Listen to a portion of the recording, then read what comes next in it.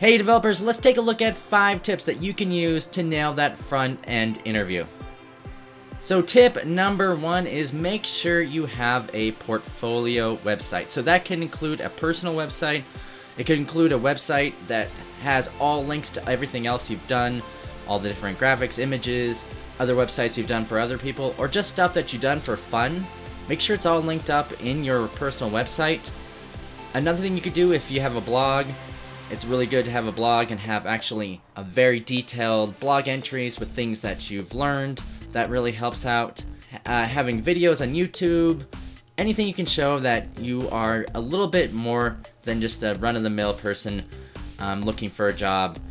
Something that can show your skills and highlight what you've done.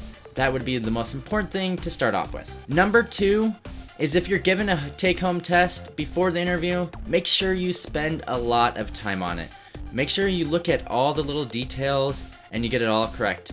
I actually had this happen a while ago. I got a take-home interview and I didn't quite understand how to do it correctly. I knew the basics of it, but I didn't spend enough time researching how to perfect it.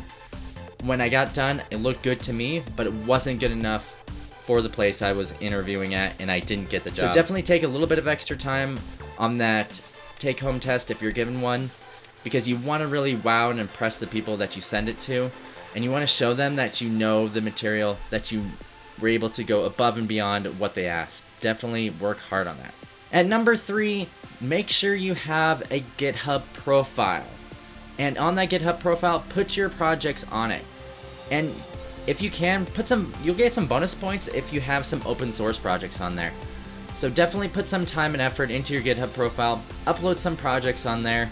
Make sure that you're not just forking a bunch of other people's projects and not doing anything. If you can, start contributing to open source. See if you can make that graph on GitHub, show that you've been working for a long time, uploading and making submissions. That will show that you are dedicated and that you're smart, and also gives your employers an idea of your skill level and how you code. At number 4, definitely practice actual interview questions for front-end developers.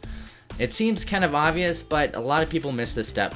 So make sure that you know how to answer basic CSS questions. Make sure whatever stack that they're using, that you at least look over it and do some research on it to see what the common questions are for it. For front-end developers, make sure you know your HTML well. Like if they're a React shop, look into React, at least be able to answer some common questions on it. Do some research on the company too. Companies love it when you've done research on them before you talk to them. It shows that you're thoughtful and that you are hardworking and that you're able to do some research before you even talk to them. So that is always a good idea. Make sure you do some interview prep. There's also some common questions that you get on a lot of interviews of like, what's your weakness? What's your greatest strength? A lot of interviews will try to ask you questions about how you deal with stressful situations, or they'll ask you how you would react in certain spots.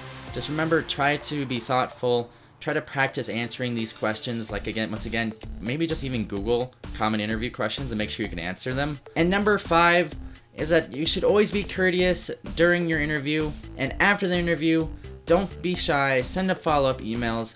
It's still not old school. You could probably send a thank you note, at least digitally, to the recruiter or whoever you're talking to, just to thank them for the opportunity to be there. It's kind of those little tiny things that that really help. Sometimes the interview will have gone well and you might be on that bubble between being hired or not being hired.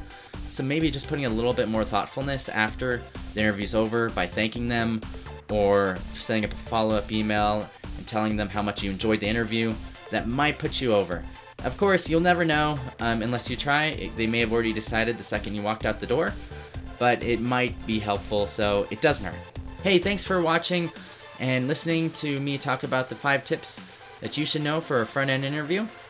If you haven't already, you can click that subscribe button. And by the way, I'm doing a contest at Udemy for the next 5 days. Is doing an amazing $10 sale. If you haven't already, I have some links below. There's lots and lots of courses that you can get for $10 each. Click on it and you can get one. If you like, I actually have a contest going. All you need to do is sign up for my email list and share one of my videos, and you'll be entered in a drawing. On Sunday, I will pick 2 people. Each person will get one free course. It's well worth it. So please subscribe to my email list. Take care.